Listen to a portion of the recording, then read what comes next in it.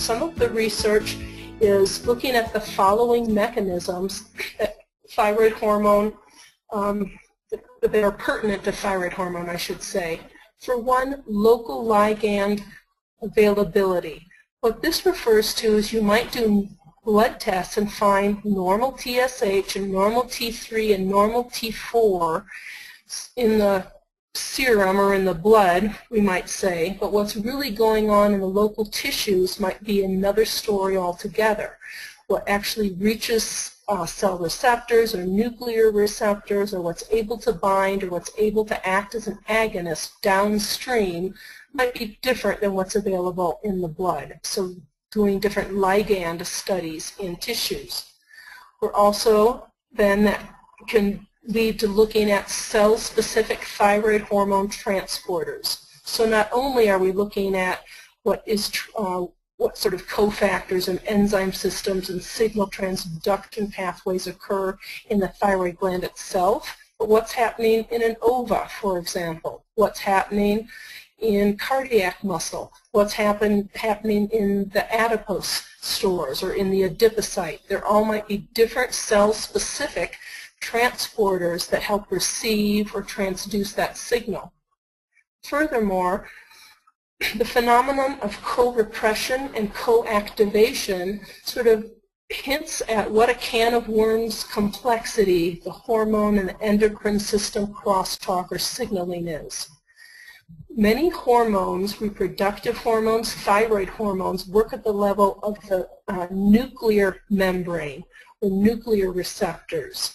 And what the concept of co-repressor or co-activator means is that there's different sorts of receptors, both on cell membranes and in this case nuclear membranes. Think of them as maybe little dots on the surrounding a sphere, and some of those little dots receive thyroid hormones, some receive estrogen, some receive progesterone, some receive retinoic acid, for example.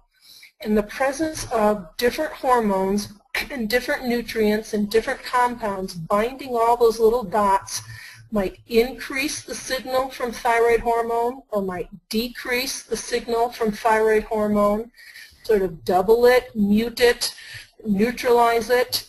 And this is the phenomena being referred to as co-repressors and co-activators. Furthermore, thyroid hormones and receptors might have different isoforms, meaning that overall thyroid hormone might be able to bind to the different sorts of thyroid receptors, but just as we've been looking at estrogen and finding that there's alpha estrogen receptors and beta estrogen receptors, etc., there's different forms, there's slightly different molecular shapes to that sort of coil of protein that is a hormone receptor, which is referred to as its isoform. And then what I've been referring to as crosstalk. I didn't make the term up. That's being used in the medical literature of late to refer to how our different endocrine organs, how the different hormones themselves, how co-repression, agonism, antagonism send signals back and forth in immensely complex ways.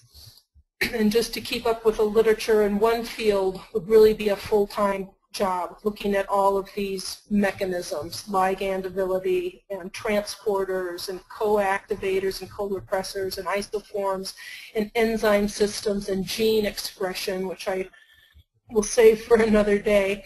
But these are all mechanisms looking at how complex the thyroid hormone is outside of just looking at T3 and T4. And Dr. Michael Friedman and Dr. Dennis Wilson are particularly world experts in this particular field of keeping up with this vast sort of array of cutting-edge research going on in these fields.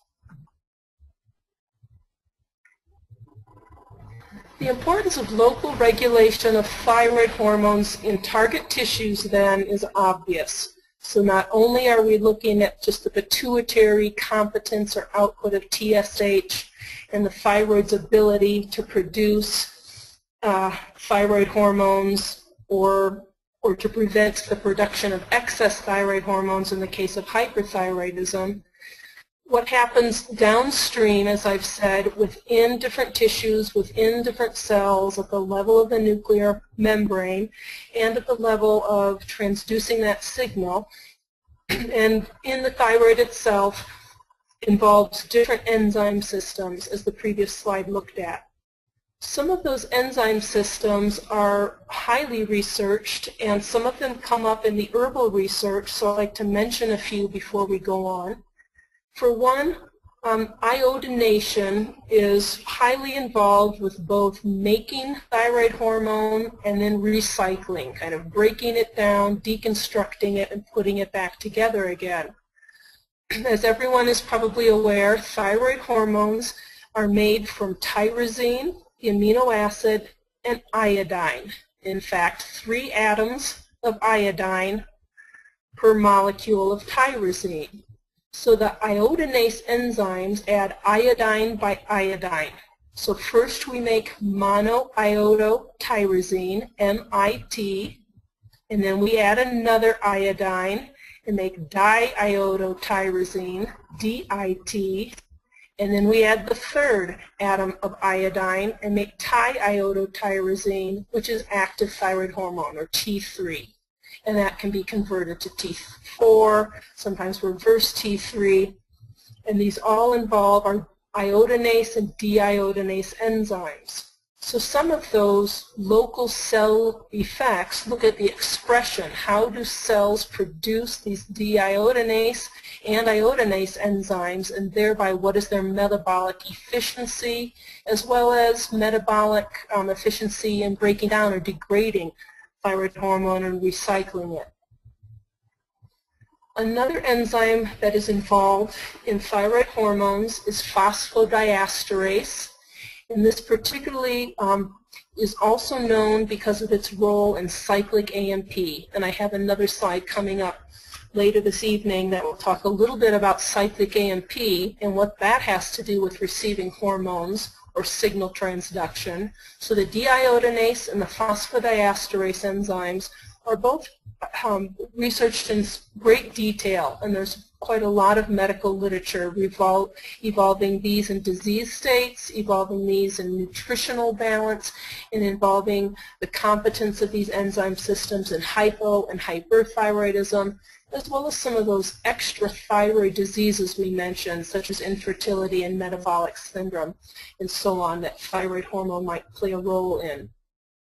There's a few other enzymes that could be a fate of thyroid hormone that I'm not really going to go into because the herbal research has not really matured to the point to involve them, but there's sulfation pathways and there's peroxidation pathways that are particularly involved with producing thyroid-stimulating immune globulins in cases of autoimmune thyroiditis, and that will come up again in a moment.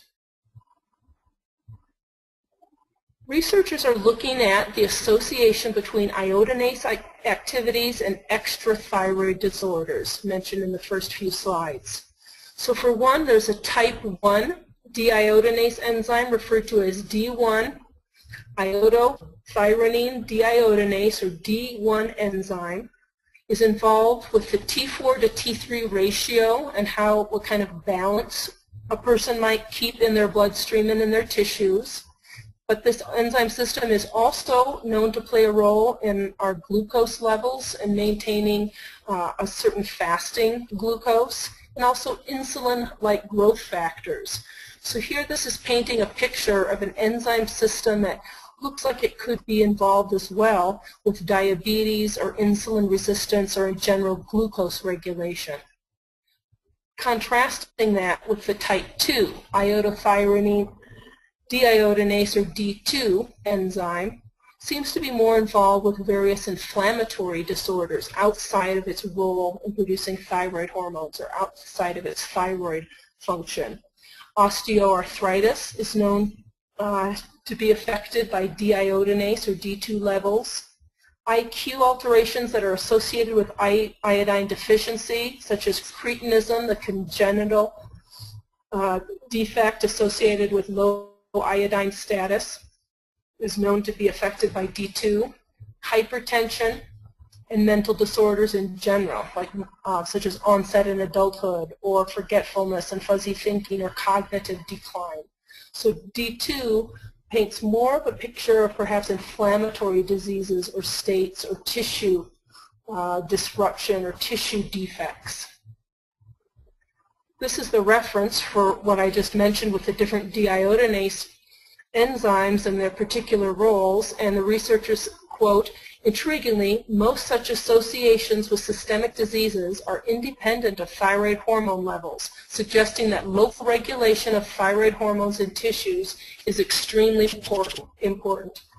And that's what we mentioned at the beginning, that not only are we looking at T3 and T4 and TSH and TSI for our patients as diagnostic criteria for hypo and hyperthyroidism, those of us kind of working with the more subtle presentations of hypothyroidism, such as subclinical so-called hypothyroidism, or all the diseases that might involve a touch of low thyroid function, such as infertility, metabolic syndrome, amenorrhea, weight gain and obesity, etc. These researchers report that you won't necessarily be able to prove hypothyroidism with those blood tests, the standard T3, T4, TSH laboratory analysis alone. Making assays for deiodinase enzymes and leptins and signal transduction and insulin resistance, etc., helping us put the whole big picture together and give us more diagnostic tools. So in summary, the conditions where thyroid hormones may be therapeutic include, and this is the short list, obesity, cardiovascular disease, osteoporosis, and depression. It might be worth it for any and all patients struggling with such conditions, or especially when people don't respond to our typical treatments we expect to work for these conditions, but we might consider a trial run of thyroid support even in the face of normal thyroid blood tests. Environmental toxins might also contribute to thyroid disease. So for any patient with both hyper or hyperfunction, we'll take a look at therapies for those and immediately following here. But these have all been found to either disrupt signals, disrupt the production of thyroid hormone, contribute to inflammatory damage in one way or another, and thereby worth it in our history taking and perhaps our lab evaluations to investigate. Halides, of course, are in the same family as iodine itself, which we'll look at more closely. Bromine, chlorine, fluorine, etc., might interfere with iodine uptake.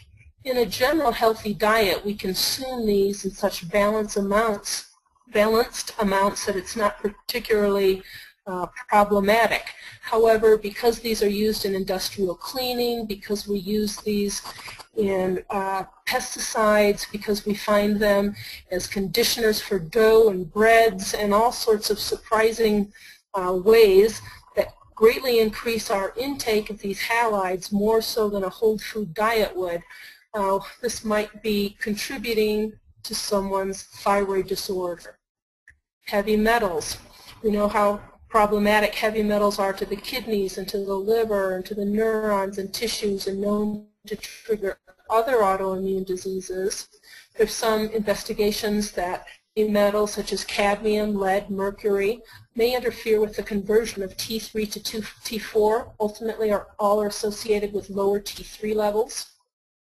Chemicals, just in general, man-made chemicals, the organochlorides, one being a halide, PCBs, various sorts of plastics are also known to antagonize thyroid hormone receptors as well as cause other sorts of endocrine disruption. It's being looked at widely in the environmental toxicity literature. And then low antioxidant levels. One of the ways, of course, our body has to protect us from lead and mercury and chemicals or all sorts of inflammatory processes in the body are with our standard antioxidant vitamins, the retinoids such as beta-carotene, and in particular research on vitamin E, C, and selenium in the case of thyroid inflammation, and mechanisms whereby heavy metals and the above-named chemicals do damage to the thyroid. Also, antioxidant levels, when they're low, can worsen or just heighten the symptoms of both hyper and hypothyroidism. For one, elevated TSH, whether it's abnormal because of a state of hyperthyroidism and excessive production of TSH, or whether the cells aren't responding, that kind of TSH resistance in a state of hypothyroidism, but elevated TSH itself is known to cause inflammatory processes in the body. So it's a double whammy, you might say, if you're also selenium, vitamin C, vitamin E, zinc deficient, that inflammation can be particularly harmful.